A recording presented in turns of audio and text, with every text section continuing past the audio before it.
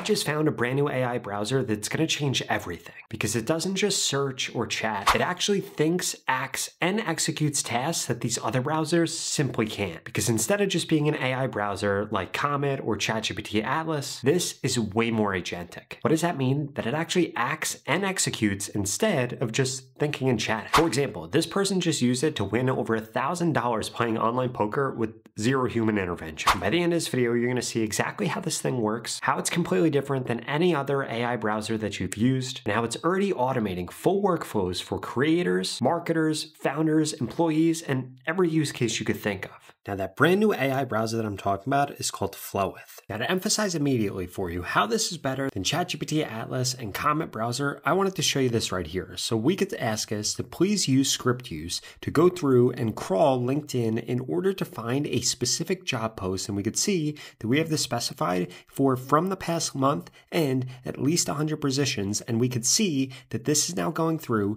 taking over my screen, going through, actually doing this, and then it's going to present all of this as a web page for us. And the reason that this is crazy is because I literally tried to get Comet to do this, and I tried to get Atlas to do this with only 10 things, and they weren't able to do it, but this one is going to do it for at least 100 positions right here. Check this out. Now, while this is going through and doing this, I wanted to show you that we can actually come over here and we can open up other tabs here in order to do other things. So we have this going through and automating that in one tab, but on the other tabs, we could go through and do other things. And if you come over here, you're going to be able to see all the different things that you could do here. For example, you could come into this taskbar right here where you could see all of your tasks that are completed, all of them that are archived, all of them that are in progress. We could come over here into Flow where you could actually see all the different chats that you've had. This is basically your chat history here. If we come over here into Bookmark, we could see all the different things that we've gone through in Bookmark where we could save or store tabs. For example,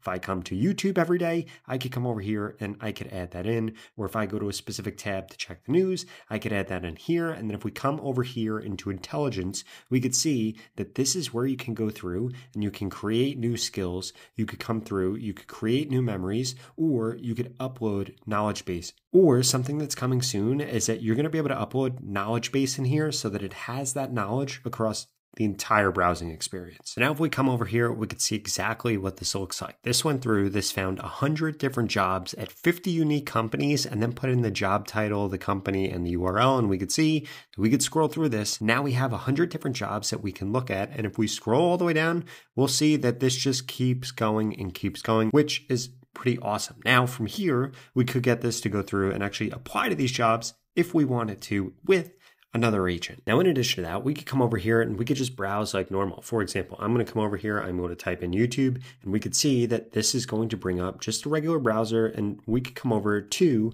YouTube right here. Now, on top of that, if we come over to the bottom right-hand side right here, we could see that this agent is still running, or we could come over here and we can ask NeoOS agent in order to do things on whatever web page that we're actually on. And we could see that we could come over here and we could see that this has a fast mode, which is going to go through and finish tasks as fast as possible, and it's not going to use either skills or memory, or pro mode, which is highest quality. Basically, this is step-by-step visual analysis with deep reasoning, and it also has access to both skills and memories, which is what we're using for that other use case that I just showed you. In addition to that, you could see that there are tons of different presets that we can actually go through here. For example, complete holiday overhaul, and we could go through and actually look at what this looks like. Or if you ever own presets you want to create, you could just click right here, add them in, and we could even choose a color here, which makes this incredibly useful. In addition to that, we could come over here and see the agent's action history, or if we wanted to upload something like a PDF, a document, a CSV, you could do that right here. Now, before I show you 3 crazy use cases for this, I wanted to remind you that you could go to the pinned comment below and get started with Flowith today for yourself. Because if you're ready to experience what true autonomy feels like inside of a browser, you're gonna wanna use this tool because it's way better than ChatGPT Atlas or Comet browser at automating things. Now, the first use case that I wanted to show off here is if we come over here, let's say to this GitHub right here, we could have this actually take action for us. So we're gonna come over here and we're going to ask this to save the project here to our desktop and then open up the HTML file to actually display this on the web page. Because personally, I don't know what to do with one of these GitHub pages, but I want to be able to play this game right here. So I'm going to come over here, I'm going to insert this prompt, and this is going to go through, and this is actually going to complete this for me. So So we could see that the agent actually takes over my screen right here. We could see that it scrolls up, it finds a code button, it goes through to get the repository URL, and we could see all of the different steps and all of the different actions that it's taking here. And I want you to think about this. We are like a few seconds into this. This already taken 6 actions, which is way more than something like Comet or Atlas would have. And we could see that this is actually going through, opening up terminal right here, and this is going through, and this is actually going to take this, and this is going to clone this. My hands are off the keyboard. All of this is happening automatically right now. Okay, so hands-free, it looks like it's gone through, it's done all of this. We could see in the bottom right-hand corner right now that this is just verifying that the game has loaded correctly, and then it's going to show me it straight in my browser. Just like that, we just click on this right here, and we could see that we have the game here, and we could go through and play it right here, and this works perfectly right here in the browser, which is absolutely insane that this was able to actually do this. Now, if you're like most people, after watching that tutorial, you're probably thinking to yourself, Rob, is this safe to do? And I wanted to show you right here that this is 100% local storage and privacy protection. Your agent, execution history, your browsing history, your memories, your skills, your account credentials, all of that is stored 100% locally on your device, and nothing is synced to a cloud server. Now, at this point, you've seen how powerful this is, how quick it is, how many steps it can take, how it can take actions on your computer, and this is what true autonomy actually looks like. I mean, think about it. We just got it to go through LinkedIn and get 100 different jobs. We got it to download something from GitHub onto our local computer and then display it in the browser, and none of this took any human intervention. And guess what? ChatGPT Atlas, Comet browser, they wouldn't be able to actually do that. And then like I was sharing before, I really want to emphasize how you can have multiple different things going on at once with this browser, and it's incredibly powerful how you can automate things while you're doing things that you want to do. The next use case I wanted to show you here is how you can have this go through and research things. For example, I want to know the top 10 most popular products on Product Hunt today. So I want this to go through and then provide me with insights, categorize the products appropriately, and compile them into a doc document. So I'm going to come over here. I'm going to ask this to do this. This is then going to spin up this agent, and it is going to begin doing that. Now, while that is going on, what I am going to do is I am going to open up another window here. I want to show off some of the other presets. For example, this one right here, if we come over, this is the TikTok hype preset. What this does is this goes through, this opens up TikTok. This then goes through and looks for a live stream that hits a certain amount of viewers here. This goes into the input field, which is going to be the comment field, and it will go through and post in there multiple different times. And we could see this is really where this is super powerful. This can actually watch the live and give live commentary. So this will go through and post engaging comments that are directly related to the actual live stream, because not only can this navigate to TikTok, but this can continually watch the TikTok live right here and go through, which is pretty insane that this is actually able to do this. Now,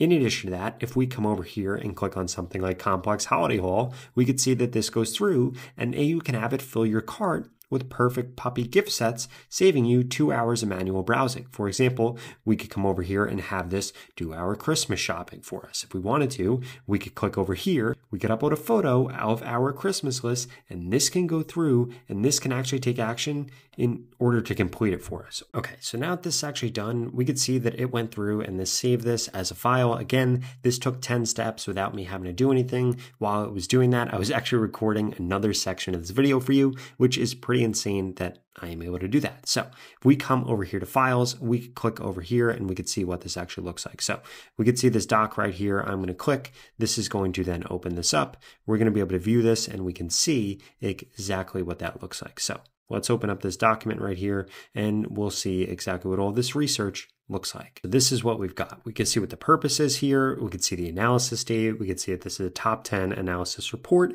We have an executive summary right here, and then it goes through each of these different products. It gives us the category, the secondary category, gives us an analysis right here, it gives us a market position, and we could go through all of these different apps. And again, this doesn't have to just be with Product Hunt. You can have it do this with content. The power of this is that it can do anything. It can watch things. It can interact with things. It can take action. It can execute. And that's what really separates us from other browsers and what makes us the ChatGPT Atlas and the Comet browser killer. Now, the last use case I want to talk about here is going to be teach mode, because this right here is absolutely insane. So basically, teach mode is where you could train OS to copy your routine or learn how to work on specific websites, which will then be stored as a skill and a preset that you can then reuse in the future. If we click over here to next, we could see exactly what this looks like right here. So it shows us how to actually start up teach mode, and we could see you literally just click on the teach mode button, you tell it the goal of what you're actually trying to do, and that is going to be supplemental learning right here. Now from here, you go through and you actually complete it. So you go through, do what you want, and we could see right here that the operating system is going to observe your actions and track your cursor in real time. You're going to see every single thing recorded in the left-hand panel. You could pause at any time, and you could click the stop icon when you're done, and then from there, this goes through and this learns, and this actually writes out exactly what it learned and generates a skill so that then you can actually have it recreate or redo the task that you just had to do. And again, you do that literally by just coming over here, clicking on create new skill right here, and we could get this to go through and record. We're just going to click on teach mode right here. We're going to give this a task or a goal. We're going to click on start, the recording starts, and then you could teach us how to automate anything. Now, if you enjoyed this video, I'd strongly suggest you check out this video right here that shows you 7 other AI tools that I personally can't live without. I'll see you over there.